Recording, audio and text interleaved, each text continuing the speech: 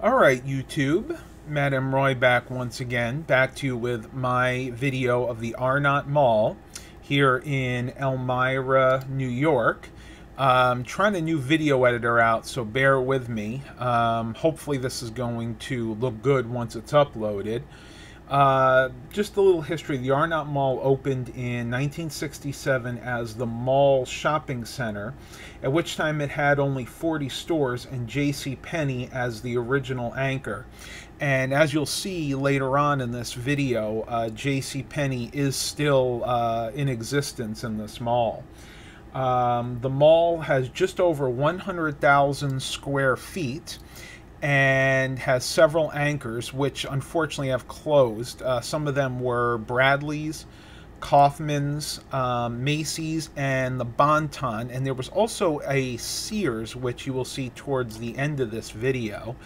Mom and I visited here, it was a couple of weeks ago when we were visiting relatives in upstate New York.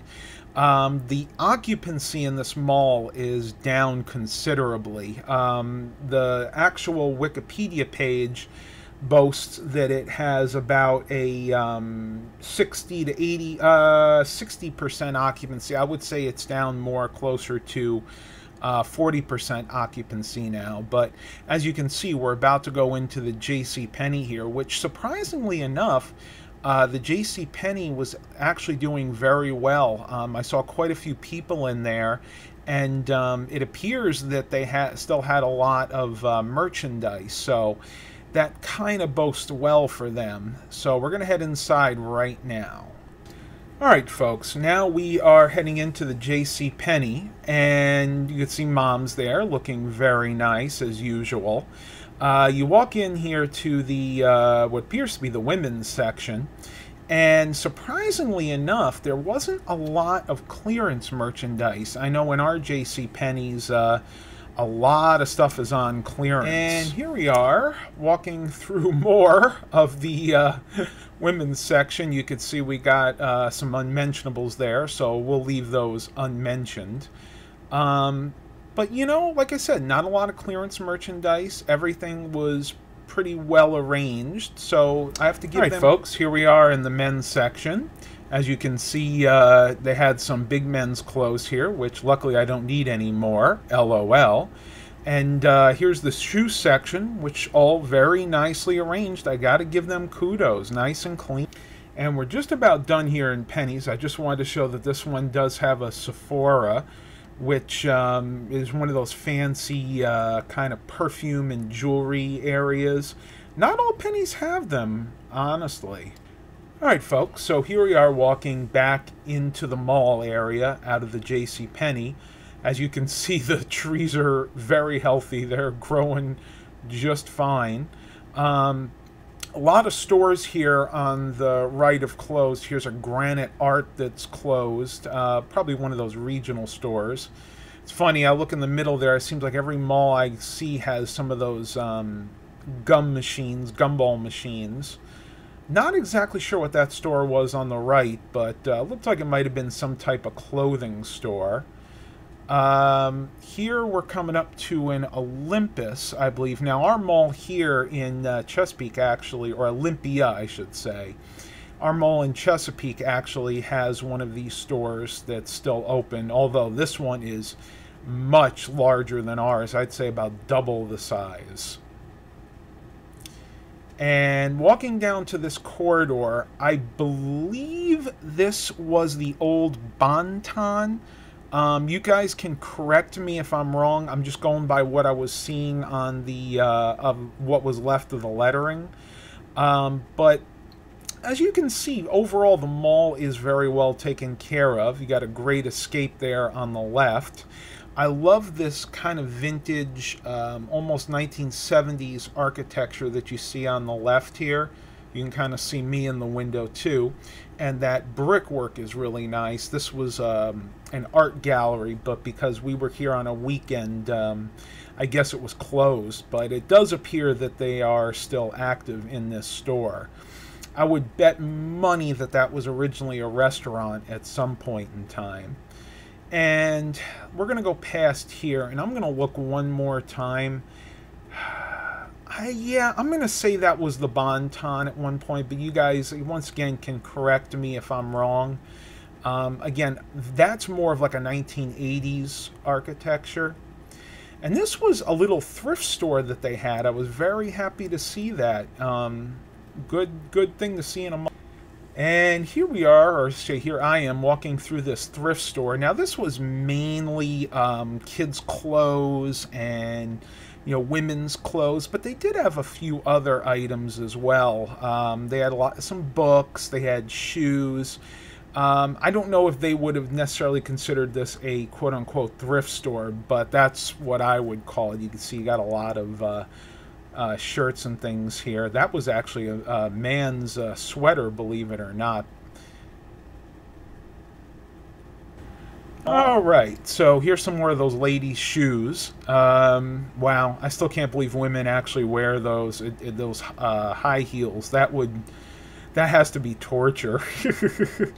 But here we're passing some books. Once again, very, very nice little thrift store to have in a mall, and very unusual to find that in any mall. I've never actually seen one in a mall before. Alright, so I think everybody's had enough of the thrift store. So now we're back out in the mall. You can see it says check them out online. So I haven't actually looked at their website, but apparently they do have an online presence. Here's that Great Escape, which, yeah, I'm not even sure what that really is. Look at those beautiful skylights. This mall, I have to say, again, other than being kept up very, very well, has a very nice, like, late 1970s, early 1980s aesthetic that I really appreciate. Very similar to a lot of malls of that era, and unfortunately, a lot of those malls have been updated to, look more modern. So it's kind of nice to see that every once in a while. There's a pagoda right in the middle of the mall. Almost every one. All right, and here's some of the clothes stores. See, that looks like it was a nail place at some point in time. I got a Finish Lane over there, and there are those massage chairs that are famously in, once again, every mall. Our mall has them, and they really do feel good, especially if you've been on your feet all day like I usually am. This is the Shoe Depot. Not usually found in a lot of malls, not at least where we are here in Virginia. But apparently up in New York, that's a big thing to put them in malls. And once again, I would say it's a good utilization of the space, and if people know it's there, although I have to say that they do tend to be a little high priced for my taste. The Children's Place, that was that open? Yes, that was actually still open. Once again, in my area, a lot of those are independent of the malls. Here we're coming towards the food court area. Now, this mall is almost all one story except for the food court and what used to be the cinemas. This is definitely the hub of the mall, and I have to say, in this area, it gives me a very Jefferson Valley Mall vibe. If any of you have ever been to Jefferson Valley, New York, their mall is very similarly laid out in the middle to this one. Here we're going to go up the elevator, and I must say I was feeling a little freaked out because this is the one thing that did not look like it was maintained very well. You can see it's, I'm not even sure honestly what this is. It's got, Innovation Bruiser buttons, I think they're called. I know Diesel Deucey would know. The indicator wasn't working. It is a glass elevator, but it was really, really squeaky and very shaky. There you guys are going to get your best view of this whole thing. Look at those skylights. Once again, very, very similar to Jefferson Valley Mall in that respect. Elevator opens up to the food court, and the food court really was pretty empty. You can see a lot of these restaurants over here to the left have gone out. That almost looks like it at one time it was a Wendy's, but probably many, many years since it was that. And I have no idea what some of these are, but there are still a few businesses open here, restaurant-wise. This was obviously a Mexican restaurant at some point. Bonus round, that was an arcade. Not sure why that wasn't open. It looks like that all the machines were there, maybe just closed for the day. You can see here you have your very typical what appears to be Japanese, and next to it your Chinese restaurant. Alright folks, so as we're leaving the food court, we'll go ahead and head down the escalators. You can see the Regal Cinemas that was up there. No one knows if they're actually going to reopen or not, although I think they have a good chance, especially with the relaxed mask mandates and things that are happening right now. Now we're walking down towards the water fountain. This is kind of the middle of the mall, I would call it. What is that? Modern nail spa. And you can see all the beautiful tile work. Very, very 1980s-esque. There's the glass elevator we were just in. And the water fountain here was surprisingly clean, although people always throw in those coins. That's very, very typical. Arnot Mall, looks like it has a dedication plaque right there. Very, very, again, I keep repeating myself, I'm sorry folks, very 1980s-esque. Here we go down the final corridor. There's an FYE, which is very unusual to find nowadays. Ours have all closed in our local malls. And yeah, so that is going to be just about it for this video. We're walking down right now towards where the Sears is, and I had a issue with some of the file footage, so you'll know in just a minute, folks, if I was able to go ahead and fix that or not. I filmed this with the Samsung Galaxy S9 Plus, and that phone is on its last legs right now. Bath & Body Works there on the left. Oh, I love their Sweet Pea lotion. I use it all the time. Got a clothing store, T-shirt studio on the right. They make custom tees. And over here, now that I'm thinking about it, I'm thinking this was probably the Bon Ton. The first building you saw in the beginning, the first department store, I think was probably the Kaufmann's at some point. Let's see what that says here. Please use south entrance outside. Yeah, at some point people were probably using that as a main entrance into the mall, which really there was only one or two main entrances, and only one was actually well marked.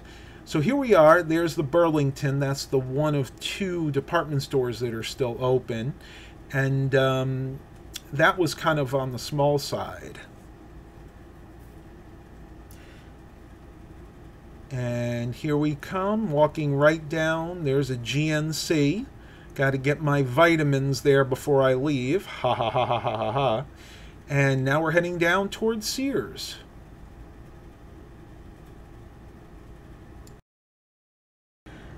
Alright folks, now we're heading down towards the last section near the Sears. You can see there's a music store right there. It was closed. Another one of those trees that's been growing up. Was that Robert M. Sides, and it appears that there are a few people walking down here, some mall walkers. I only saw a few. Honestly, the mall was really quiet the day that we were there. A few more closed stores there. I can't read what that was. More gumball machines as usual. But now we're coming towards the Sears. Now, the Sears is very, very 80s-esque to me. Pretty much every Sears I've ever been to in almost every mall has that signage, and that signage is definitely from the 80s. And yeah, there's a little more of my handiwork. I'll get better, folks. It comes with time. Looks like there's an Auntie Anne's over there to the right. I should have panned over there more. But yeah, this end of the mall is pretty dead, as a lot of malls are now that have Sears's, at least in their wing. But this Sears hasn't been closed for too long. I think a little over a year. We're going to get a little look in here, folks. As you'll see, there's like nothing left. I mean, they gutted this Sears totally. No fixtures, no anything, just some lights on in the background. Now we're heading back towards the Burlington, and this is actually going to be it. I don't have anything else. Thank you for watching this. Please continue to like and subscribe. And as always, make sure you have a blessed day. Most malls have both.